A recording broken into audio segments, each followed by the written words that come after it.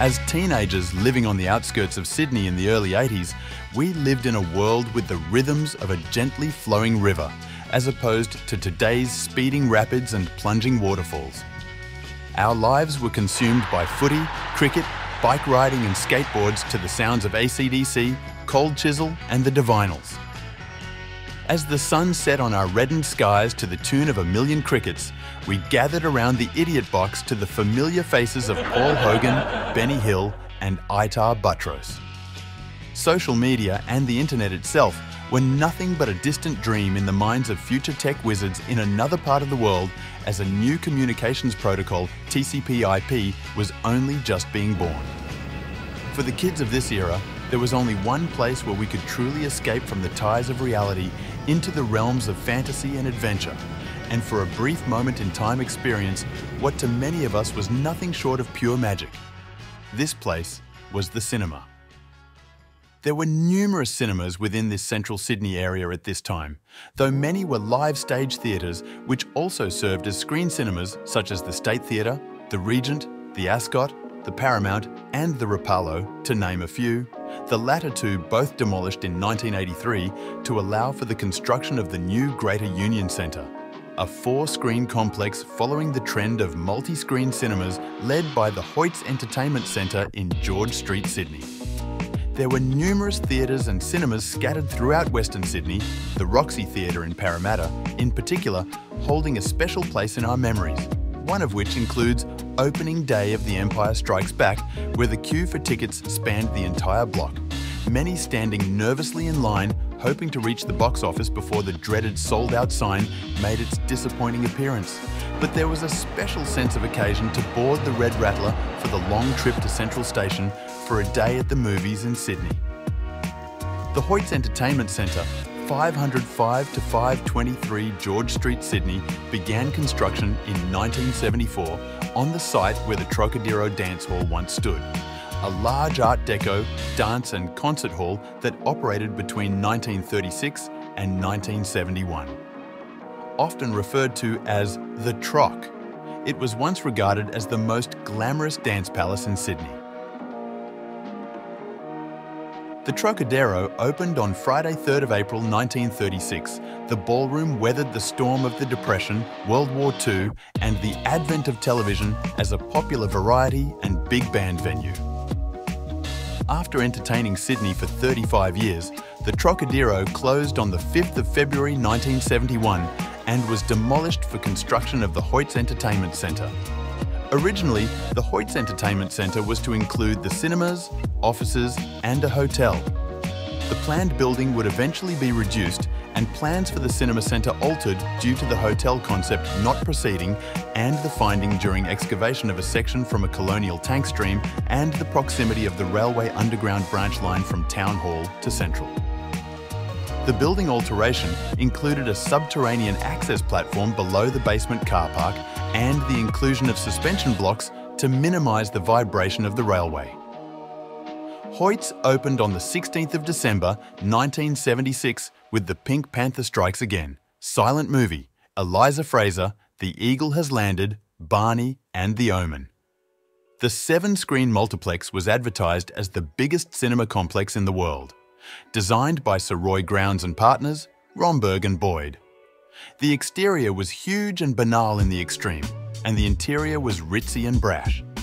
However, the entrance lobby and foyer beyond, with its facilities of eatery and bar, had a spaciousness and feeling of occasion with its stimulating variety that was reminiscent to the interior of a casino. Indeed, looking back to its opening in December 1976, its generous spatial interior has never been repeated, and over the years, it has been destroyed by bottom-line driven management that has squeezed more auditoria within the same envelope only to create a rabbit warren of numbing soullessness.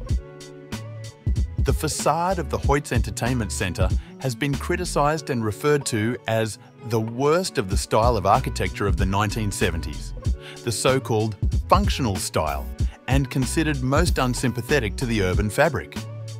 The complex comprised of 7 auditoria, 2 on the ground level and a further 5 on the mezzanine level above. Once through the main entrance from George Street, one was confronted with the huge spacious foyer with a shimmering mural to the left, box office to the right and a grand staircase in centre leading to the mezzanine level. The ground floor also comprised of a cafe, eatery and bar, bookstore, and a variety of pinball machines and video games opposite the cinema entrances.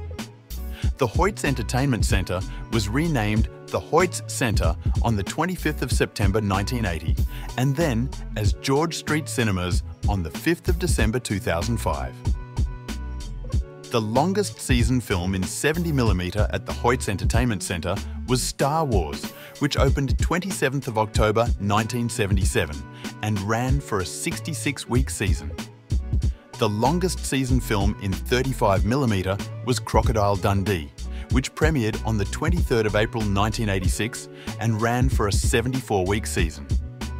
In July of 2000, after the closure of Village Cinema City, Village and Hoyts entered into a joint venture of the Hoyts Centre with the original Cinema 3 and 7 Hoyts Entertainment Centre rebuilt into 6 auditoriums by dividing each auditoria in half and placing a third cinema in area of the stage.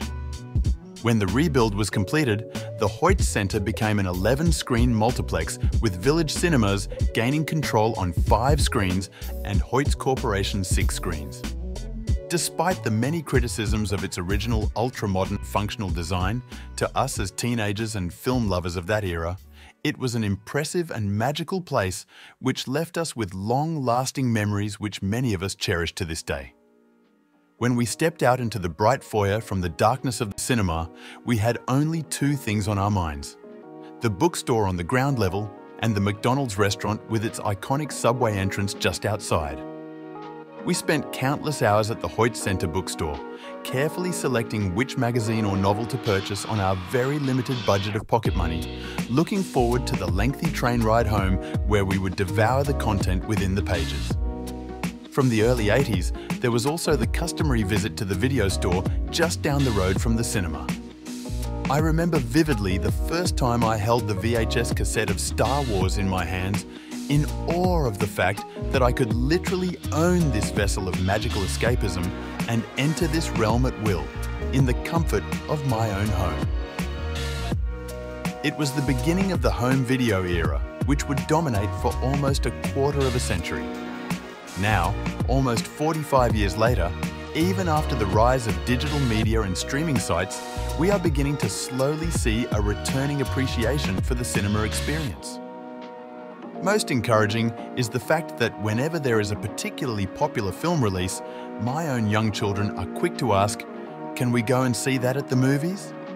This confirms my own thoughts and those of many others that despite all the technology available to us for the consumption of entertainment, there is no real substitute for the cinematic experience. And since it has survived to this day, with the plethora of options competing for our attention, then it will most certainly be around for many years to come. If you enjoyed the content, please be sure to like and subscribe.